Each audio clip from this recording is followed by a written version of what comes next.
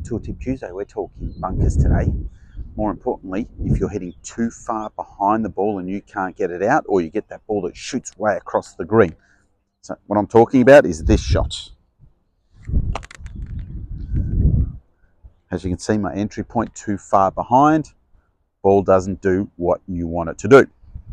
So I'm going to give you a couple of pointers on how to do this. A little bonus thing at the end of the video on another tip on how to address this issue. Now, if you like the video, hit the like button. Remember to subscribe, notification bell. You'll get a video every Tuesday. So we're talking about the bunker.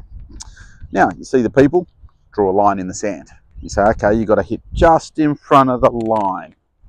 Great bit of advice, but what happens when you don't do it? What do you need to do? So I'm going to talk this through for you. So the big key is here. What's happening if you're hitting the ground behind the ball, your wrists are unhinging too early and you're hitting the sand here. That's one thing.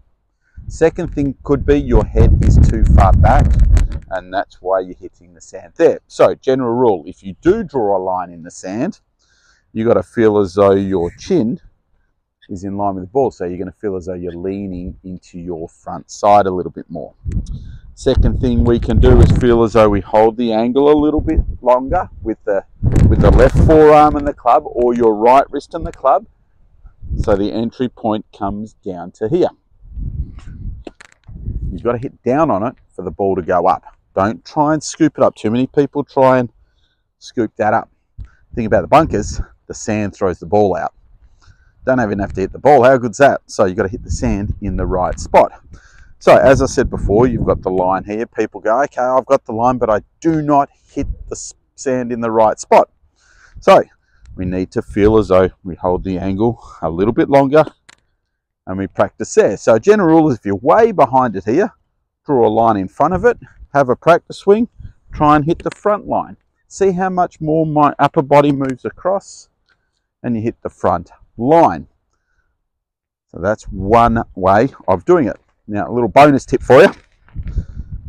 Put a ball about one shoe length behind.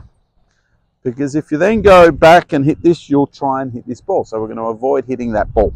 So we're going to feel as though the club comes down. It's going to be a little bit steeper, hitting on the back of the ball this way.